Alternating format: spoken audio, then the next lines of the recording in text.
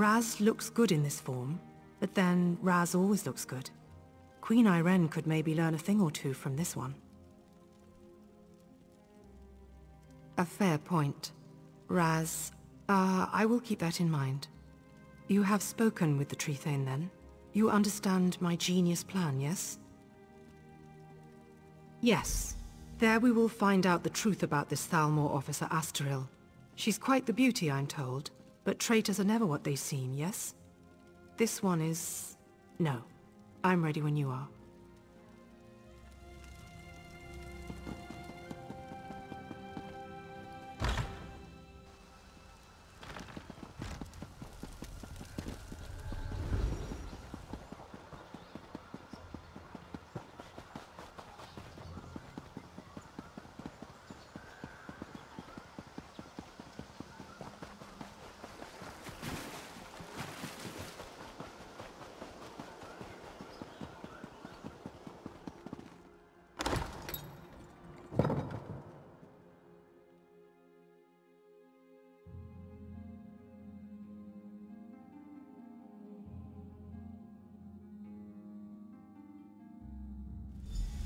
Be ready. This one is counting on you to watch her back.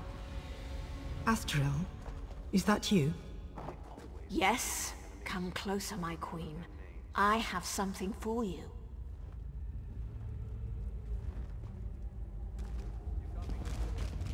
What is this? A gift in memory of Prince Naaman. Vice-Reeve Peladil sends his regards. You will die, and the true King of Alinor will rise again.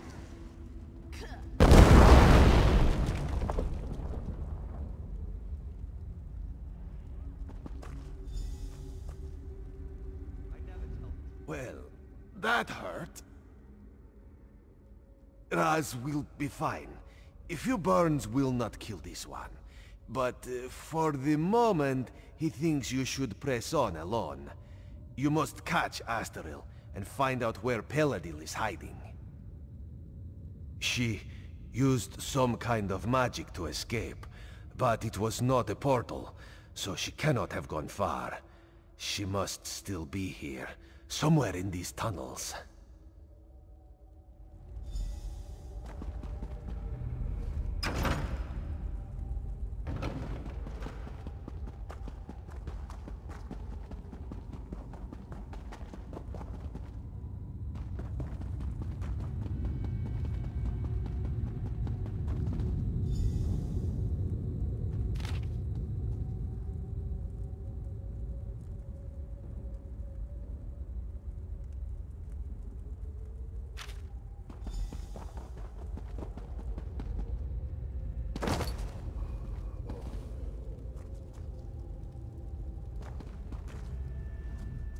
Raz heard sounds of fighting. Did you catch up with Astaril? Were you able to question her about Peladil? Dark moons. If Astaril got away, we will have to track her down. And the Veiled Heritance is here? That is troubling. Razumdar suspected a few might have come, but he did not expect them to be here in any numbers. Some of Razumdar's contacts warned him that the Veiled Heritance was not putting all its hopes on Prince Naaman, that they had backup plan. Naaman is dead. This must be backup plan.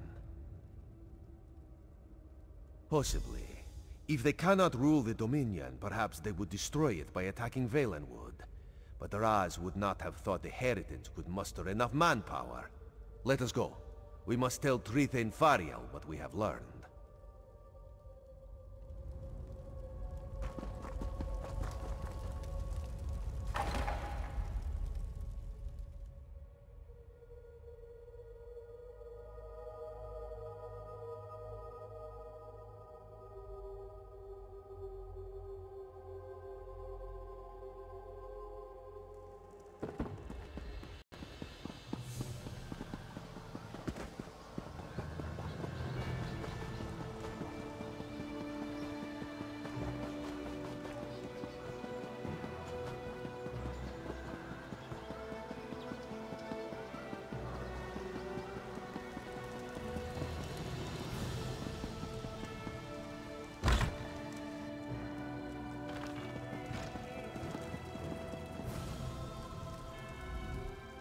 If what Razumdar says is true, the city of Woodhearth owes you a debt. Of course, if the city's attacked and destroyed, that won't be worth much. Maybe we can prevent that. The cat said you found orders from Vicereeve Peladil. Can I see them? Damn! This proves that Peladil is planning something here. Something even bigger than killing the Queen. I'm glad you brought it to light. I just hope it's not too late for us to do something about it. There's something about Peladil's orders. The reference to Astral seems strange, and a Roman still refuses to believe she betrayed us. Either way, Astral's the key to unraveling this mess. We need to question her and find out what she knows. Well, if she hasn't realized we're onto her, we might be able to catch her by surprise. She might be down at the Thalmor residence right now. I assume a Roman will want to be there when you confront her. The three of you should go quickly, though. Even if Astral's fled the city, you might be able to find some clues about Peladil's plans in her quarters. Let's hope you find something, because otherwise, we don't have much to go on. Not much, really. I heard he just followed Prince Naaman around like a little lost puppy. Now he runs off with Naaman's body, steals the Staff of Magnus, and takes charge of the Veld Inheritance. It seems this puppy might have a bite after all.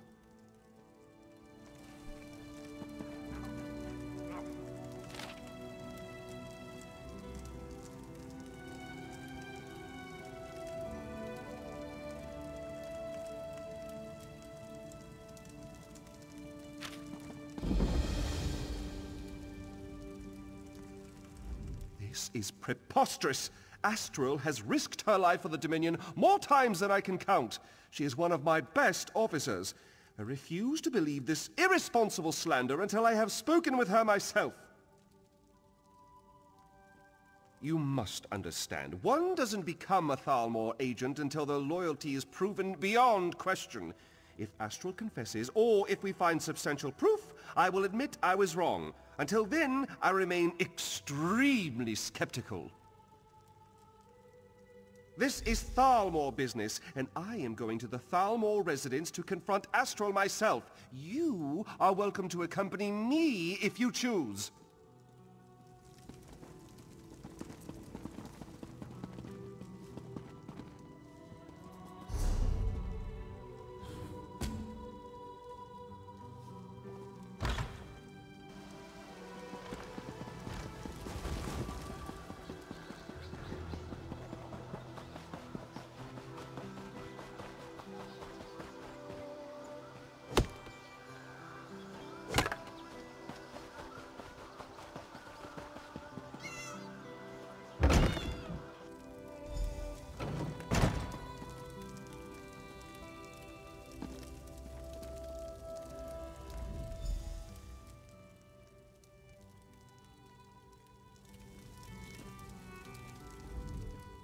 You see? It's clear that Astral has been dead for some time, so she cannot have been the one you saw in the Imperial tunnels.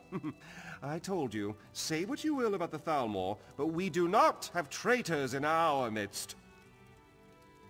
Her death troubles me greatly, but the integrity of the Thalmor is of greater concern, and I am pleased to be proven right in that respect.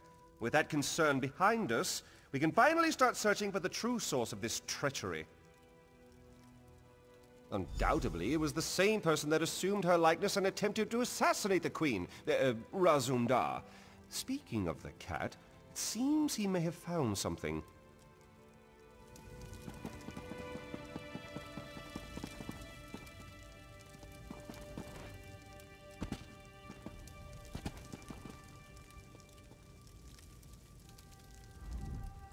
This one looks forward to pouncing upon an unsuspecting Peladil. This nonsense is becoming tiresome.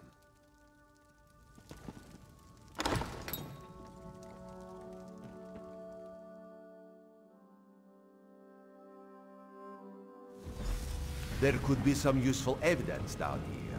Let us look closely before moving on.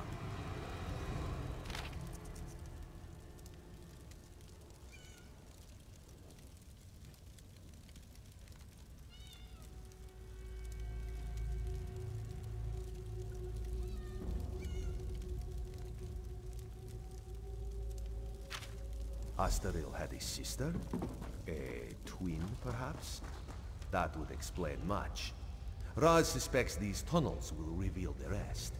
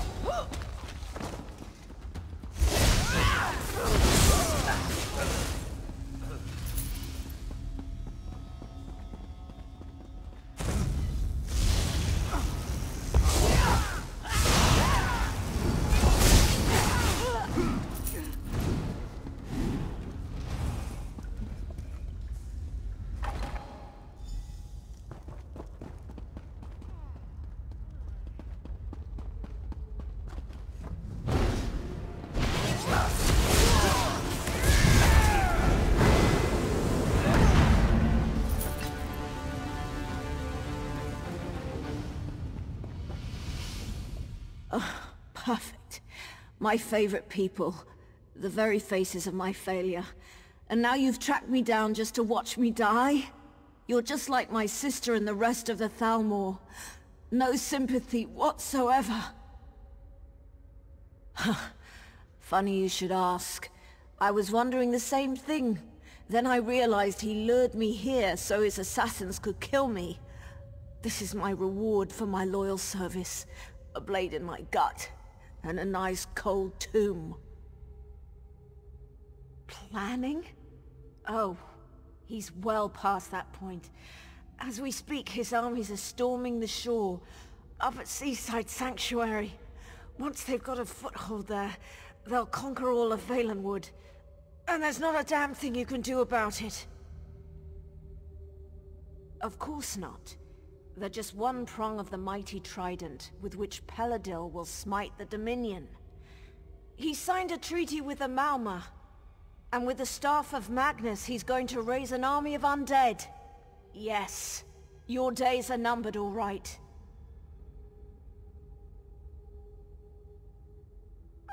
Irene is a false queen. And the Aldmeri Dominion is a pathetic joke.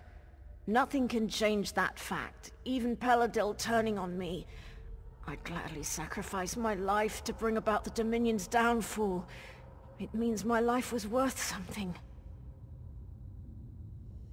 Having her as a twin was torture. While she climbed the ranks of the Thalmor, I was perceived as a failure. When Paladil recruited me, it was my turn to shine. I have no regrets. In the end, Asterel and I both lost our lives for the cause. Of course, who better to lead an undead army than an undead prince? And if Paladil brings him back, Naaman will be bound by the Vicereeve's will. And no longer will Paladil need to worry about the prince making bad decisions. Paladil says he's under no illusions about that fact. But he still gets rather glossy-eyed when speaking about Naaman. I suspect he still harbors some hope that the prince will play a role in the future he has envisioned. It's simple enough. The Sea Elves have always coveted these shores. If they help Paladil dismantle the Dominion, he's agreed to give them Valenwood. It's not like these damn Bosma have done anything other than cause us trouble. You mean elsewhere? Far as I know, Paladil doesn't even care. He just wants the Somerset Isles. I don't even think he wants to rule them himself. As long as they're ruled by someone other than Naaman's sister. Just leave me to die. I wouldn't accept your help, and you'd be better off not offering. It's too late. He can't be stopped.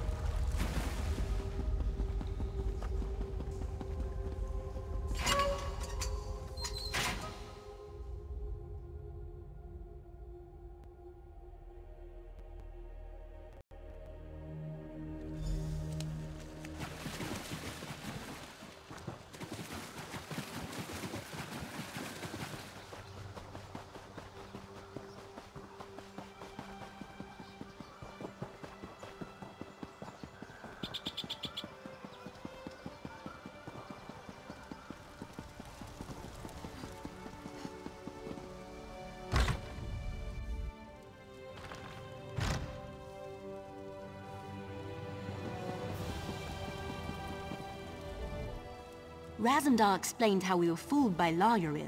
I wish I had time to show proper gratitude, but he also told me that an army of Maormer, led by Vicereeve Peladil, is making landing on our shores. Is this true? Damn. Honestly, I rather hoped he misheard. I suppose that's rarely the case. Very well then. I will muster the city's defenses, but there is only so much we can do. I'm certainly glad you're here. You and Razumdar may be our best hope. You should get to Seaside Sanctuary as soon as possible. If we strike the Maormer hard enough there, we might be able to drive them back out to sea before they get a foothold on the shore. I'll send anyone I can spare, but the city comes first. There is an outpost at the sanctuary with a few soldiers, if it hasn't been overrun. Go through the Serpent's Grotto and look for Major Serenway. She's the commanding officer.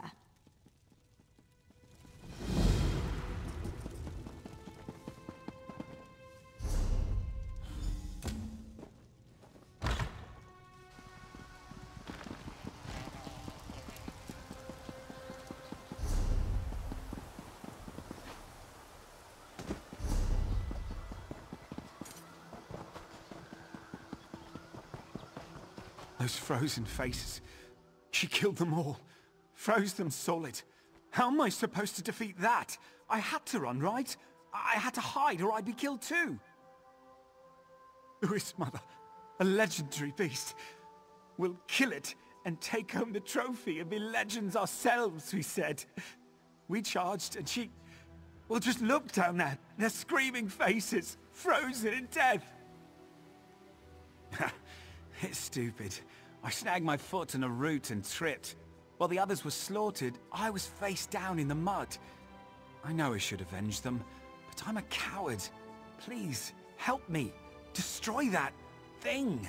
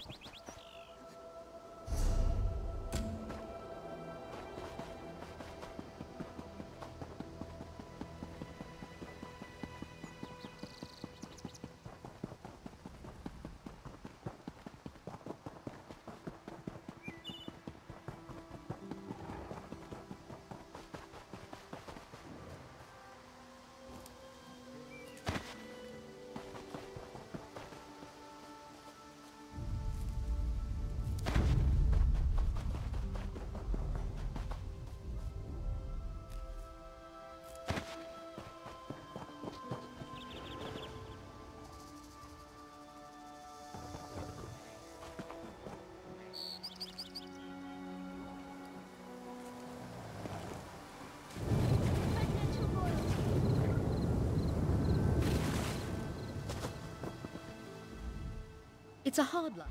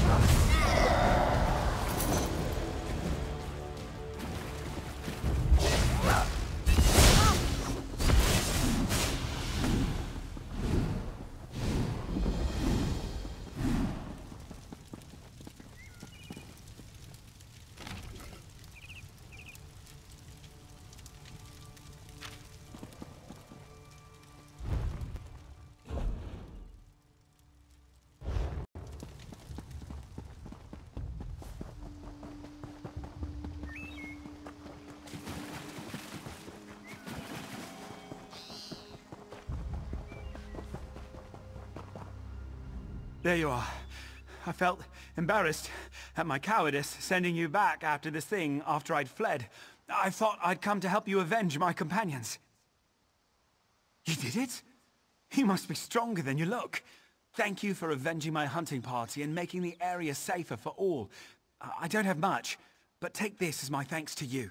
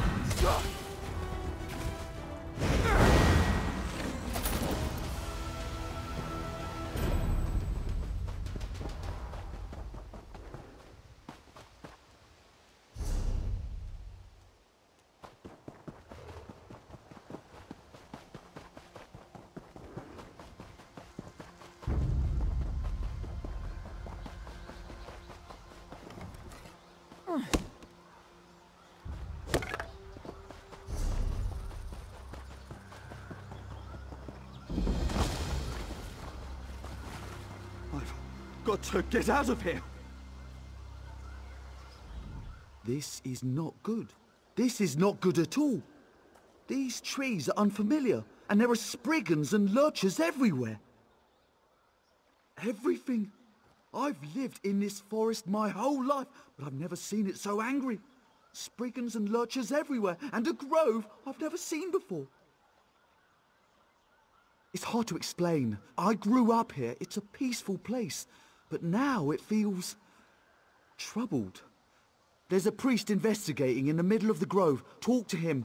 I'm getting out of here.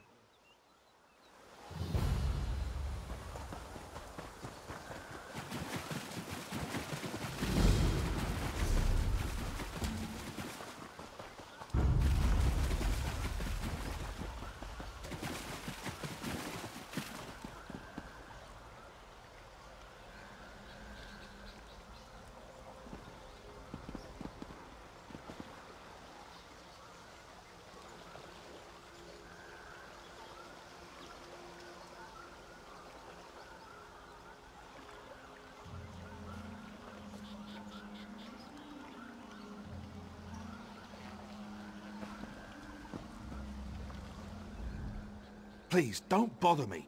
This warding spell is quite complex, and if I don't finish it soon, there'll be nothing to stop the impending invasion. You see the Spriggans and Lurchers everywhere? They feel it. The coming invasion. Daedra, I am the last priest of the Wooded Eye. We were charged with protecting this grove, but the wards have failed.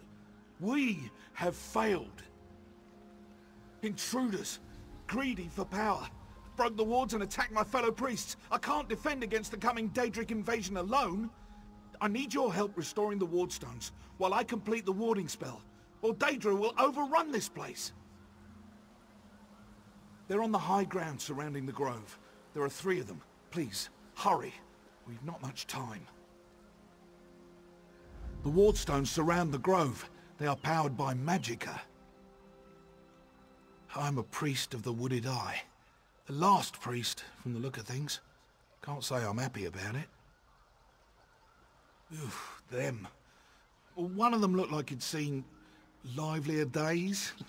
The other just looked shifty. Both Altmer, I think. Get here? It's always been here. How to explain? It exists, but to most people it blends seamlessly into the forest. You can't see it unless you're woven into the wards, or you figure out a way to break them. It'll make this grove once again invisible to all except those who know where to look, or who are woven into the warding.